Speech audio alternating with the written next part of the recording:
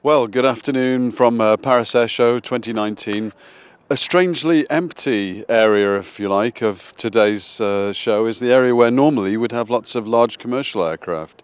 So Jens, we can dig into this a little bit more. Why are we looking at a fairly empty commercial area, apart from, of course, Embraer's E195 E2, which is behind us?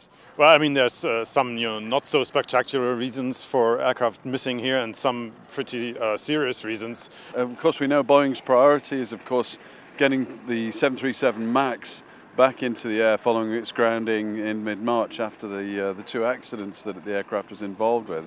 There's a really interesting debate unfolding right now with regards to NMA, which is, can Boeing actually afford to do NMA now that MAX is so much in trouble? And shouldn't Boeing rather focus on developing a MAX replacement or new narrow body?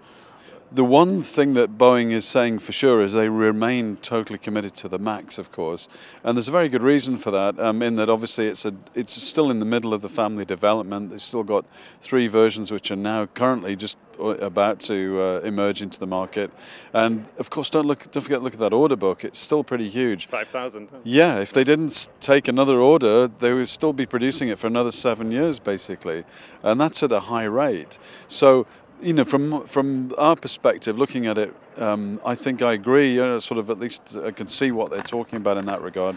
That they are going to be committed to the program. In the meantime, of course, what are the options? If the market's still building and growing like it is, you have to get in line with Airbus. It's the same at Boeing. So I think people are going to hold on to orders because there's just nowhere else to go right now. And if you want to go and buy an Airbus, you have to wait 6 years or 7 years Yes. to get a slot, right? Yeah, exactly. Of course, there are other developments here, Jens, aren't there? We're standing right in front of Embraer's Profit Hunter, the E195 E2. But of course, even here, history is quickly changing in front of our eyes. Yeah. I remember actually 2 years ago when we were here in Paris, it was kind of 6 months ahead of entry into service, and I remember many conversations with Embraer executives back then saying that yes, they want to break out of the regional segment with the E2s, particularly with the 195, which is a large aircraft really, go into mainline, go into LCCs, low-cost carriers, go into hybrid carriers. There were big campaigns out there with JetBlue, Moxie, and so on. And 2 years on, you have to say, sales must be disappointing to Embraer. Management is telling us that it is coming this year. There will be more orders, and of course, I mean, the big change is now. These aircraft may not be named Embraer E2 for very much longer. Right. Could be something like Boeing, whatever. Yeah. Obviously, after the creation of the Boeing Brazil commercial joint venture with Boeing. Yes, exactly. Yeah, and we could be seeing certainly big changes, certainly even by Farnborough next year. But of course, this isn't the only other interesting change in the regional jet story. Mitsubishi, of course, done a major rebranding. So that airplane is just around the corner. So let's go and have a look at it. Over there. Let's go. Yeah. So just as we went into the show, really, Mitsubishi rebranded the what was called the MRJ. It's now the SpaceJet. There's an M90, which is the larger version, and there's an M100, which is the smaller version. Yeah, of course, this program, which was, as you quite rightly say, previously known as the MRJ90, is getting pretty close now to finalising its certification program and flight testing, again, as you said, in Moses Lake in northwestern US. But it is very interesting what they've done with it's more than a rebranding, I think, because obviously the MRJ90, the M90 now, was effectively done. It's now all the way through, virtually through certification, but they still had an opportunity to do something kind of dramatically different with the MRJ70, now known as the M100.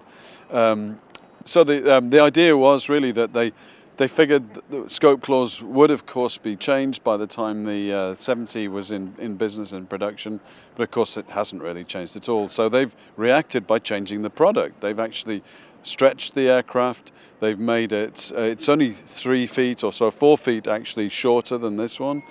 So it's confusingly called the M100, even though it's slightly smaller than this one, which is the 90. But in doing so, it means that they can now basically be compliant with scope clause, and I think that's going to make a huge difference. With the original MRJ70 was kind of suboptimal for scope clauses because it was really too small, and the MRJ90 was too big. Now, if we look back on the Embraer side, they kind of share the same problem still, and Embraer really hasn't found a good solution. The E175 E2 is not compliant with scope. Their solution for now is to continue to build the E175 E1, which is compliant and actually sells quite well and has been selling quite well for a number of years. But obviously, at some point, Embraer will have to make a call on how to deal with scope if it doesn't change. Right, and of course the E175 E2, the first version of it, is actually still being built anyway. They're going to go ahead with the test program, basically run through the entire development as if it was ready for prime time, and of course it will make it ready for prime time in the event that the market actually does change for it. But in the meantime, of course, Mitsubishi makes what is really rather a gutsy move, I think, to change course with the M100.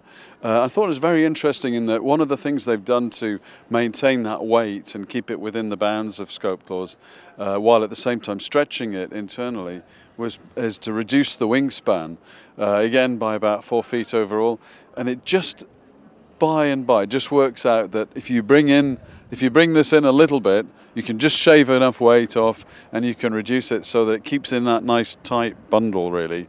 So probably in a couple of years, I think we're going to be seeing more new jets on the flight line.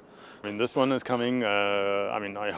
Hopefully the MAX crisis will be solved soon, and who knows? Not the next Paris, and maybe not the one after that. But then we might see a lot of new versions of current aircraft, and possibly soon after that the NMA, right? Yes, no, you're right, Jens. That's going to be something interesting to look forward to. Future air shows. Plenty to keep us writing, that's for certain. True. So anyway, thanks very much for your thoughts. Thank you.